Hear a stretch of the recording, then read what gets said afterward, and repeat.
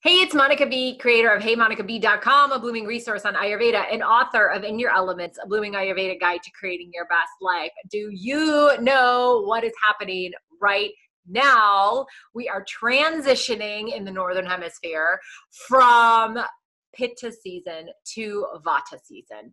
And so we're kind of in that little area that's called ritucharya, which means the joints or the joining of two seasons.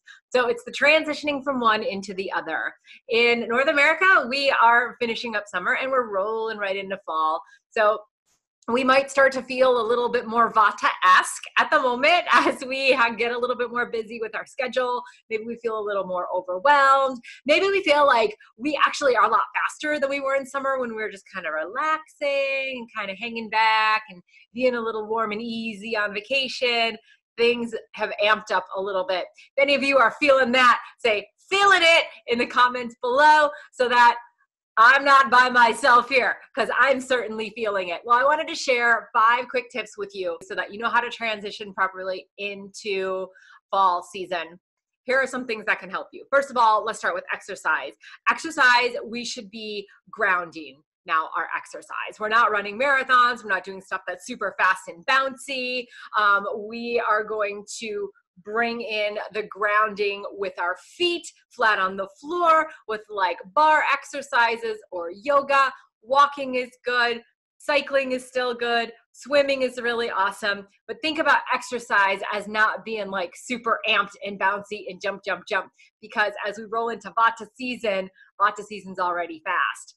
And as in Ayurveda, like increases like. So we don't want to increase the speed in our bodies because it'll increase the speed in our minds and other parts of our bodies as well in ways we don't want it to.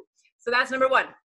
Number 2 is overwhelm, right? So we're starting to multitask. If you have children, the children are back at school. They have extra scheduling now, which makes parents extra scheduled. Work initiatives are ramping up. We're trying to get everything done before the rest of the year. So a lot of different projects can come in this time of year, which can create some overwhelm. Like all of a sudden we've got tons of stuff. By the way, it's not even holiday yet, but overwhelm can happen. And so when we're trying to set our priorities straight, we really want to make sure that we're doing the things that really matter, the things that are really going to move us forward, and the things that are going to give us the most joy and the most traction with our work. So one of my favorite things that I tell my students that are in my membership is, saying no is very, very powerful.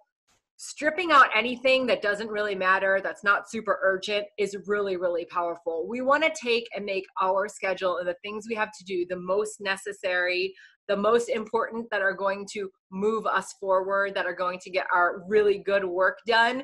And the rest, the favors, the last minute da-da-das, the extra volunteering, the extra this and that, sometimes we have to say no to those things or say at least not right now. So sometimes saying no can be one of the greatest things that we do. Number 3, get outside to clear your mind. If anybody else's favorite season is fall, say, I love fall in the comments. So again, I know I'm not by myself. I love fall. I think it's amazing. I want to spend as much time outside as possible. And especially for those of you where winter is going to come around the corner sooner rather than later, get outside while it's beautiful because nature is our home. Remember, so we're made of the same things that nature is: space, air, fire, water, earth. So is our bodies. So when we get outside, we feel so good.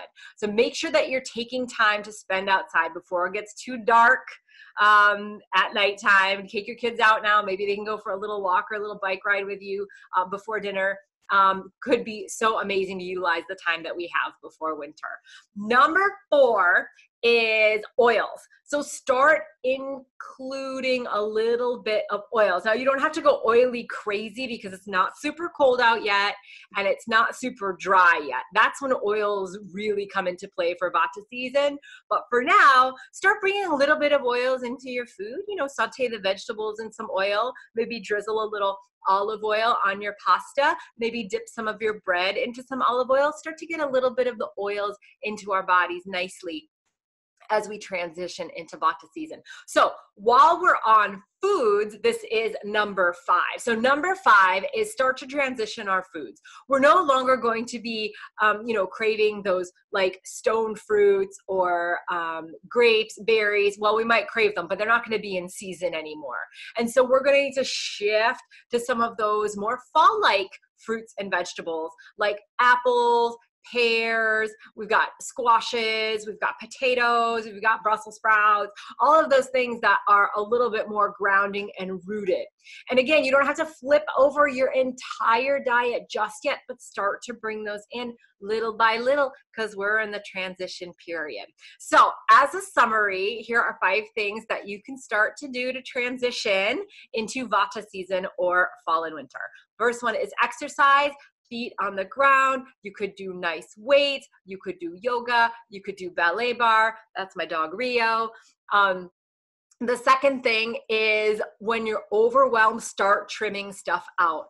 Don't stack everything on just because you're feeling all this extra vigor now that Vata season's approaching. You still have to protect your time so you can do the things that matter, so that you can do the things that are going to progress you, whether in work or home life or extracurriculars, whatever it is. Number 3 is get outside to calm the mind. If your mind gets racing, you feel that overwhelm, get outside in nature. It's our home. It's like our instant remedy. You'll feel amazing. Number 4 is start to bring in oils, a little bit of oils on your food, maybe even a little bit of oils on your skin to start to bring in some of that warmth and some of that unctuousness, because the dry season is coming up. And number 5 is our food. Start to transition your fruits, vegetables to more of a Vata balancing diet where we have a little bit more of the seasonal fruits now, as well as some of the grounding foods like rices, pastas. Just start to transition a little bit. The raw vegetables and the very